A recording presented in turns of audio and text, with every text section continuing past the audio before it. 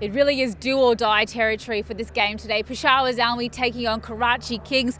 Pommie, Karachi are winless. Peshawar Zalmi have only won 2 out of their 7 so far. What are they got to do today to get across the line? I suppose, first of all, address your problems. I think that's the first thing.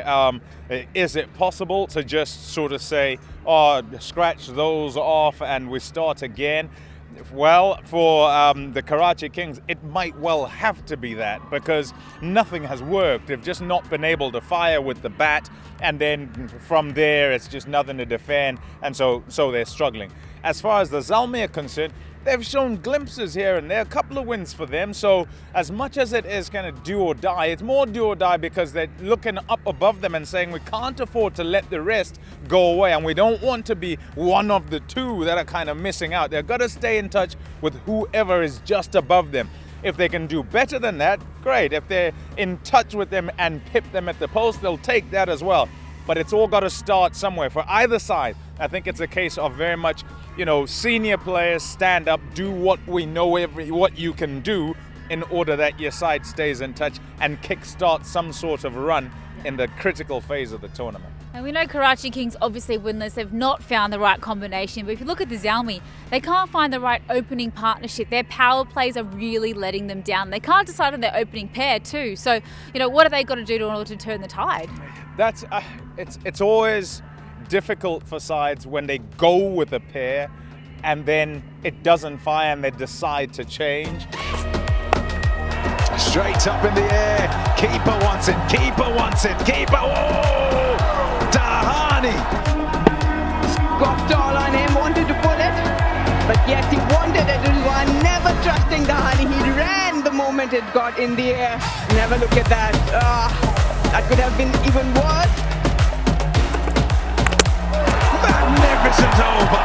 Hitting the right length. Wanted to slog it over mid-wicket. And in essence, I mean, if you think back to the start of the tournament, there are a few sides that are sort of saying, well, they're guys who have to continue in isolation, and this is the world we live in now. So you might not get what is your preferred pair, but if you're trying to jump onto a moving bus as a guy who's coming out of isolation and who's coming to try and get going in a tournament, that's also difficult. I think the way to go generally is to say, this is our pair, we back them and go with them and see what happens. Because when you think they're your pair, unless you're talking about guys who are horribly out of form, but if you think that's your pair, that's who you go with, because it's also important to get a start at the top. It just slots everybody else into the order quite nicely, and a team can then perform well. And obviously this is our first day game, so we'll get a look at this particular wicket in different conditions. What would you do, bat or bowl first? Having not seen the wicket, very difficult question. Yeah, but very difficult question. But generally, I would say put runs on the board, and I would say that because we saw the tide turn in Karachi, and so it means with all those games, what was it, 5, 6 games that were won batting first, it means then there isn't that fear of having to set a target. So, and we saw in the previous game as well, Islamabad United set 199 on the board. Up in the air, big shot. What a way to finish the opening over. Yeah, slike up our head. It was just there. Gulbaz is very good down the pitch.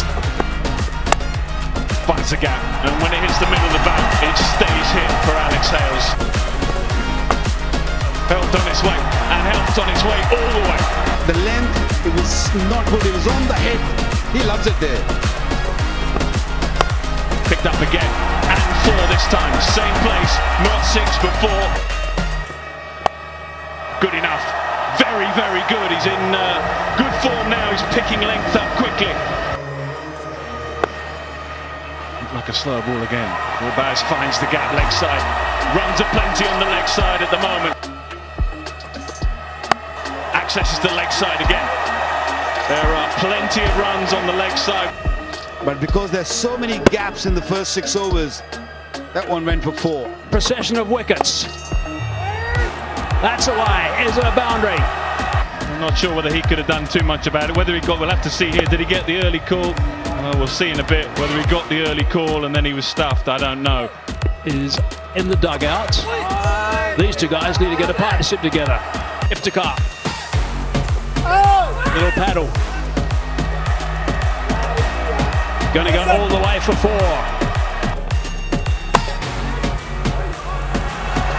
Nicely worked. Sweeper on the offside. He's got to cover some ground. He's not going to get there. That's an important boundary too. That's the second one of the over. Shot. That's really well played. Again, the margin for error we talk about so often in T20. So minuscule. Shot. And if you pitch up there, bang, straight down the ground, couple of bounces over the fence. Smoked it, smoked it. Yep, it's gone for 6. No. Full toss, just below the knee, and it's hashtag big. 75 meters. Delivery. Oh, there's one. Pick the bones out of that, baby. It has gone all the way. Pommie Mbangwa just picked up the length early onto the pad. A lovely length, and all he did was make connection right out of the middle of the bat, and it sailed away over the bounce. Smoke that. Smoke that, all right. Because if you put pace on, that's what's going to happen. A crack off the bat, and it's out of there. Season 7. Oh, guess what? It's another full toss. And it's in another 6. It's like a throwdown for Pommie Mbangwa right now. 92 meters. That's gone straight up. It's safe though. It's safe. He'll get 4 more. Played, well played. What a shot. Time out there. Back of the hand, Faulkner wasn't a bad delivery, not a bad option. But straight down the ground, Pommie Mbangwa went. That's a brighter, stain-free drive for you guys. Whack! Whack! It's gone!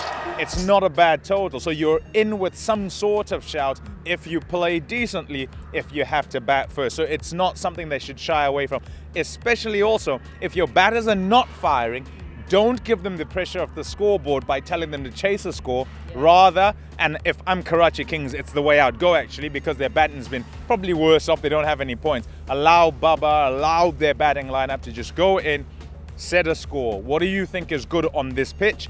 Play how you think you need to play on this pitch, and then we try and defend it. Oh, certainly all to play for. You're not going to want to miss this one. Karachi Kings, they're taking on Peshawar Zalmi.